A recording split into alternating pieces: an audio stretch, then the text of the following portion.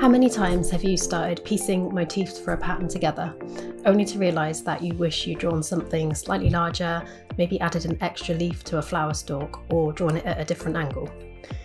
This used to happen to me all the time, and I got so fed up with having to redraw motifs that I decided it was time to turn my pattern design workflow on its head. I'm Becky Flaherty, an illustrator and surface pattern designer based here in the UK.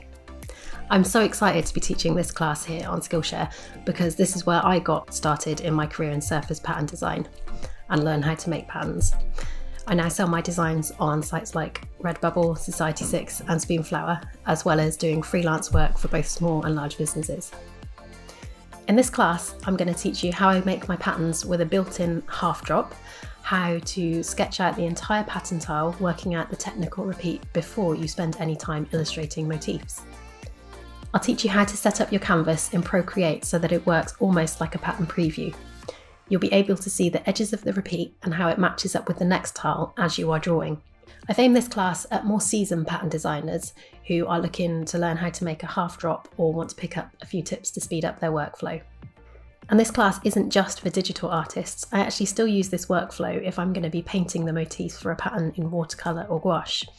For a recent freelance project with a really tight deadline, I used this exact method to be able to give the client a preview of the pattern and layout and colours, and we were able to very quickly make adjustments without me having to pick up a paintbrush.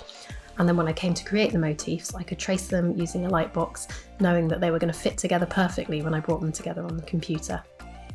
Once you're familiar with this method, you can very quickly create patterns which you can use directly from Procreate, uploading to sites like Redbubble or Spoonflower, or if you wanted to make further edits in Photoshop, that's an option too. After taking this class, you will have a really useful workflow in your toolkit for creating smooth and flowing seamless patterns directly in Procreate, anytime, any place, using this super easy built-in half drop method. I hope you're as excited as I am to get started, and I will see you in class.